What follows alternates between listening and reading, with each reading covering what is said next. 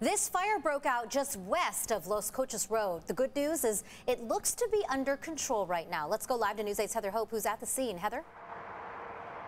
Yes, very good news. As one resident we spoke to said he's grateful that the wind is pushing the smoke and the small flames you can see down here out of the way. We're on his 18.5 acreage property, and he says at least 11 acres have been blackened. You can see the ground. And then he put up this Trump 2020 sign. That too has been burned down to the ground out here. He says he plans on replacing it. But fire crews are throughout this entire area of unincorporated El Cajon. We did speak with resident Dave Burton just to get his outlook on when the fire broke out.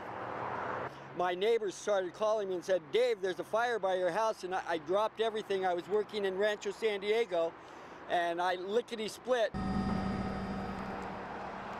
Again, that's resident Dave Burton we spoke with, grateful that the winds are pushing away the smoke. Now, this brush fire broke out just on eastbound Interstate 8 near the Greenfield exit. It's right at the border of El Cajon and Lakeside. It's blackened about 25 acres, according to CAL FIRE, and they have had ground firefighters as well as aerial crews be able to douse a lot of water and get the red flame retardant along the hillside there to be able to get a great handle on the fire with stopping that forward rate of spread.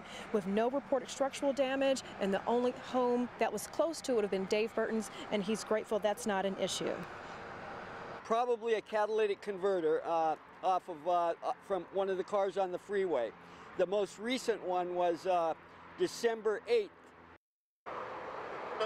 And Dave has that impeccable memory. He knows exactly which fire and when. Out of his 22 years here, he says he's experienced 19 fires. Again, you can see the blackened, charred area. This is a part of his property. He says it goes all throughout this. 18 acres total, 25 acres firefighters are saying have been scorched. He believes it's due to catalytic converters as well as a homeless encampment that is burned just beyond the hillside there. He said that also burned in today's fire. So we're in this unincorporated El Cajon area, grateful that no homes were impacted.